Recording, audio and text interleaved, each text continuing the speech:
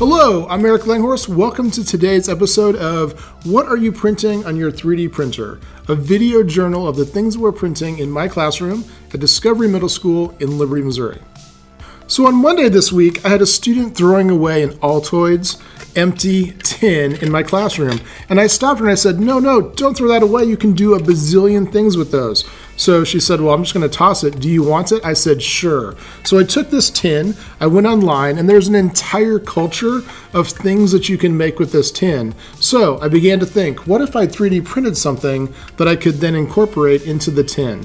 So I did a quick search. There's tons and tons of designs of things that you can 3D print and put inside this particular tin.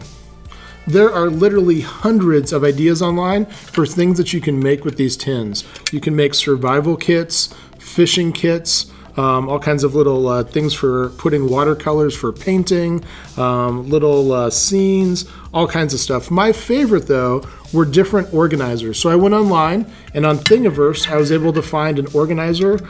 This one was put up by Balder Art and Design, and they had several different designs. This one is made to have kind of 2 larger compartments and then the 4 smaller ones.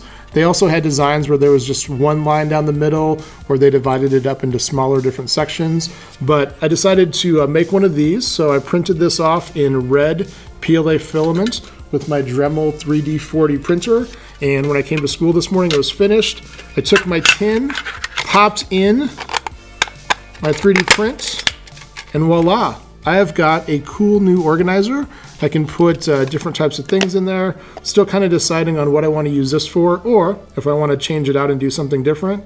But I thought this was a great way to kind of recycle these tins. A lot of times students have these in the classroom, or maybe family members have them. And then I also found some things online where you could make organizers or print organizers where you could have different stacks of them, put different kinds of nuts and bolts and tools or something.